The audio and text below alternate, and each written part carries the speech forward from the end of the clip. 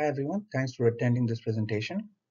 My name is Pathapati and I'm presenting a comparison of mixing, mass transfer, energy and material requirements for drinking water ozonation.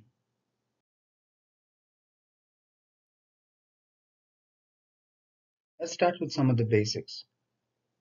Ozone contacting for municipal water treatment is conducted in serpentine basins, and these can be vertical serpentine or horizontal serpentine, or in pipelines. The two main methods of ozone dissolution are fine bubble diffusion and or side stream injection in basins and pipelines with or without additional mixing equipment. This can be done with degassing or without degassing as well. Bubble diffusers for ozone have a design similar to aerated bubble columns. For ozone, diffusers require deeper water columns and over-under contactors typically. The contactors require separate dissolution chambers followed by contacting chambers as well. And the number of chambers will vary depending on the applied dose of ozone, the flows, and the type of disinfection targets that we're looking at. For example, for cryptosporidium inactivation, a general recommendation is like 10 additional over-under cells for contact time for meeting CT. Then we look at side stream injection in basins or in pipelines.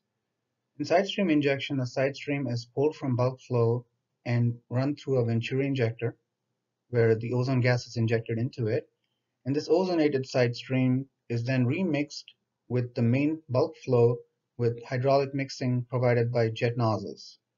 So we typically don't need as many dissolution cells or separate dissolution cells that you might require with fine bubble diffusers. And then with side stream pipeline injection, it's a lot more straightforward. So you're taking all care of all of this in a pipeline. So you're not counting on the over-under contactor or any serpentine contacting for additional mixing or contact time as much.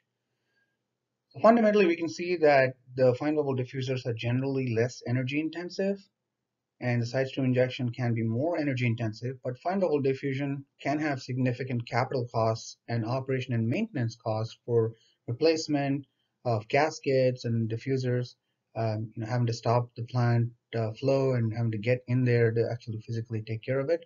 Whereas with side stream injection, there's less capital cost, but then we have to worry about how much energy we use on a side stream pump. But so both these require careful consideration and careful design. Ozone has still not been adopted much in the United States as it has been in Europe for many reasons, right? And the ozone generation technology is improving, and at the same time, we need to look at the improvements in ozone dissolution technology. I feel like a lot of the technology is based off of remnants of chlorine contactor design. And so we need to consider a lot of things, including mass transfer, decay, reaction rate, and reaction kinetics. Uh, and also we need to try to use tracer studies and CFD where possible for plant-specific and application-specific designs. So which brings us to the motivation for this current work. There have been a lot of studies which have looked at parts of the ozone dissolution systems. Some have focused on capital-intensive redesigns of contactors to improve mixing, and others have looked at O&M costs. So there's a bunch of information out there, but what we want to try to do is put it all together and compare these things side by side. It's also worth noting that ozone currently is not included in the life cycle analysis for disinfection applications from the US EPA. And as people who want ozone to be the next big thing, we don't want that. I think it would be good to have energy comparisons side by side.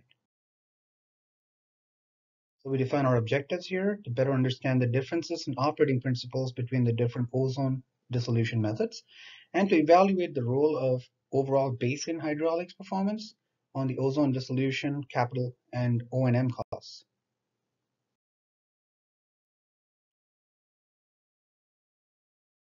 Okay, let's brush up on some background concepts.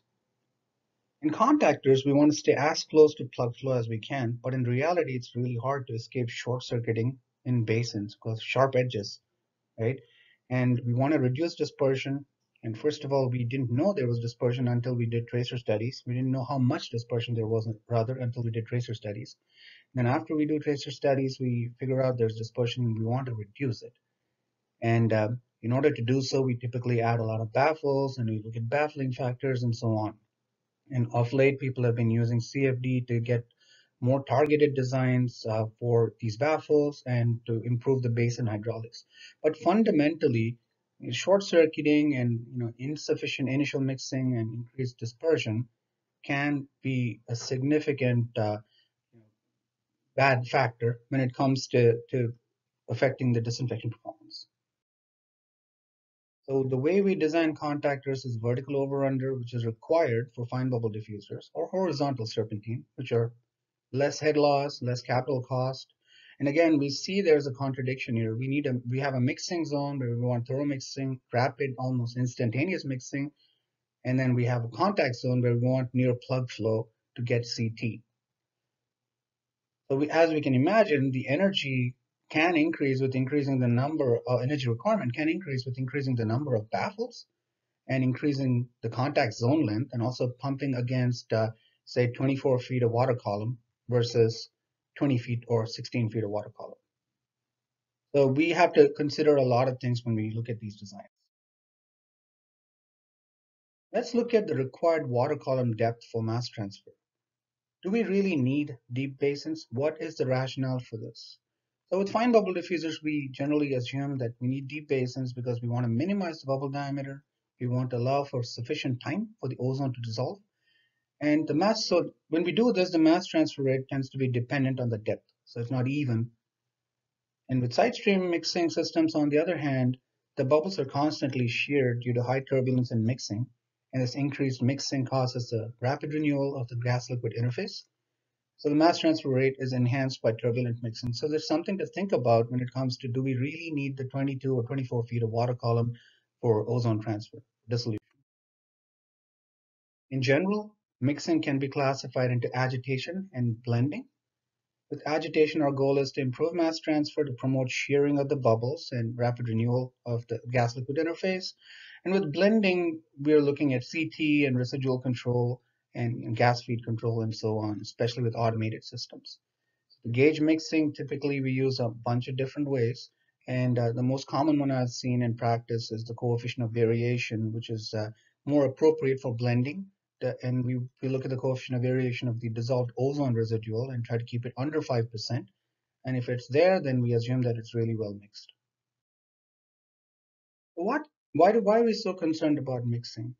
So let's take a look at our standard mass transfer model here. And we assume that clearly the one of the biggest driving forces here is the concentration gradient. And when we look at the concentration gradient, we assume that C0 or CT there is, or that C sub T, assumes that it's completely mixed. It assumes the water is completely mixed and that the equilibrium dissolved ozone concentrations are same everywhere in the contactor. So that is very difficult to achieve when we have poor mixing. When we have poor mixing or mass transfer, we have poor residual. When we look at residual, and residual has become important of late because we gauge the mixing by the variability of the ozone residual. The less the variability, the better mix we think we are. And often we also measure the ozone residual and then gauge if we need to produce more ozone, add more ozone to the water to compensate to keep our ozone residual at our target. So if our ozone residual fluctuates a lot and our coefficient of variation is high, then this can cause the ozone generator costs to go up. And this is a general estimation. This doesn't include the handling costs or the storage costs for lots. And it's also important to mention here that very recently in Orlando, we heard authorities talk about trying to get water treatment plants to use less locks because there's shortage for COVID. So all the more reasons for us to be more careful when it comes to design. And then we have to worry about CT, right? And where do we measure the CT? There are multiple ways of looking at this. And as you can see, the US EPA has many guidelines. So this, in essence, can also be a very crucial part of the type of uh, dissolution system we choose.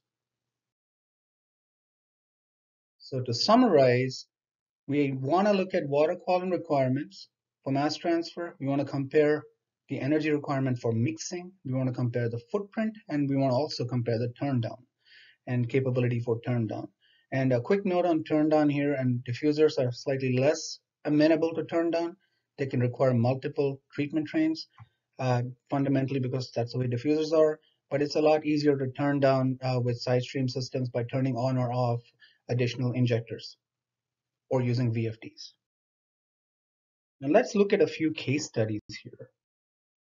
What you're looking at here is the Mannheim water treatment plant located in Kitchener, Ontario.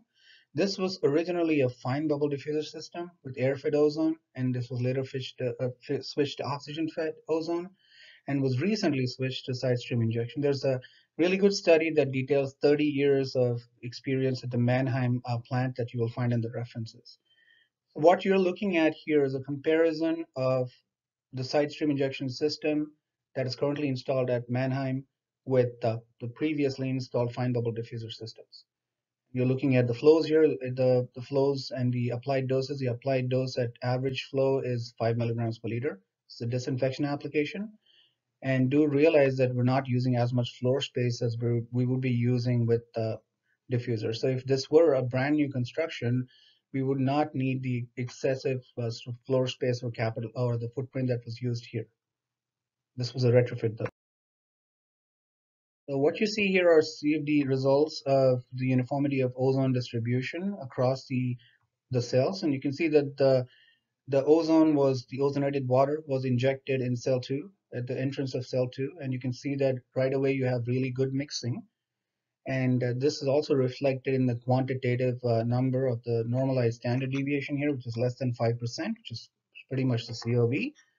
And which also tells us that if we were to measure the ozone residual at cell 3, the overflow into cell 3, we would have stable readings of that. Good spot to measure.